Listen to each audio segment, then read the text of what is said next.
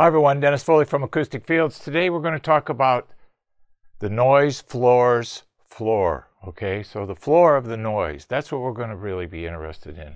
It's kind of interesting it's called a floor, but I understand why that is. It's more down here, and then you have all your other stuff up here. You have your lows, mids, and highs, but noise is kind of that underlying baseline that you work from, and you add everything on top of it and hopefully cover up the noise. That's what's going on here. We take a different approach. We like to get the noise as low as we can. That leaves more room for these. Okay? So noise is sound leaving or entering the room. We all know what that is. We've all experienced it. It's funny, my new studio here, the garbage truck goes down the main road every morning. Well, twice a week, early, 5 a.m. and sets off every motion sensor in the car. So it's boom, boom, boom, boom. You'll have 6 or 7 going off at once.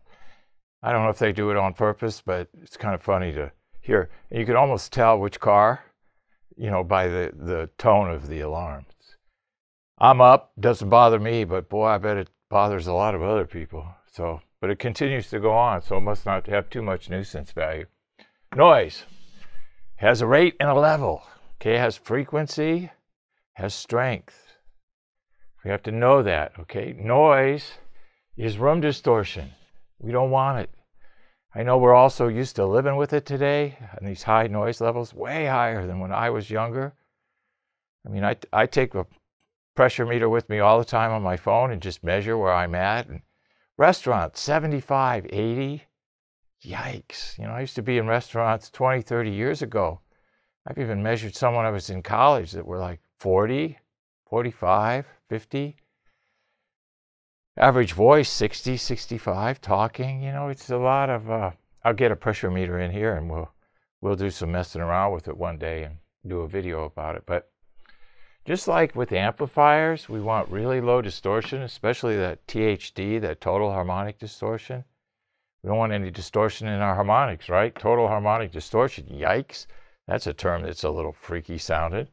Harmonic distortion, we don't want any of that, okay? We don't want it in our rooms. We don't want it in our electronics, for sure. So we want to lower the noise floor in our room, like lowering the water level in our glass, because we're sitting at the bottom of the glass.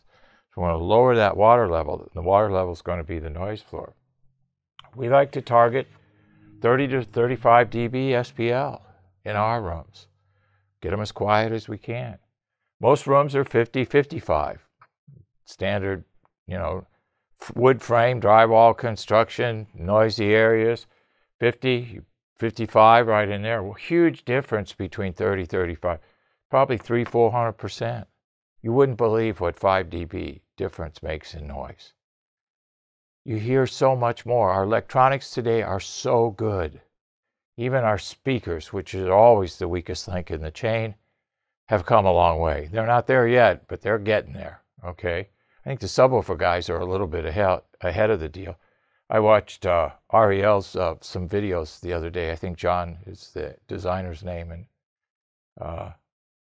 they put a lot of emphasis into it. And a lot of the things he say, we do the same thing in acoustics, just on a little bit larger scale, okay? Sound quality, doing a lot of little things correctly, but more importantly in the correct order, because it's like steps.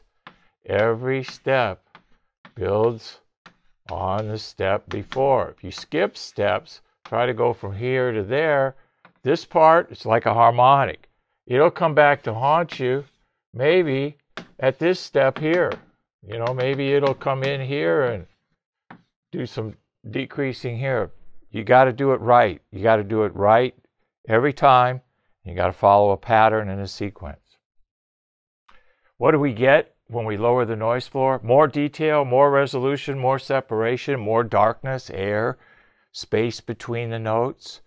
Just more of everything we like. Less of all the things in the room we don't like, okay?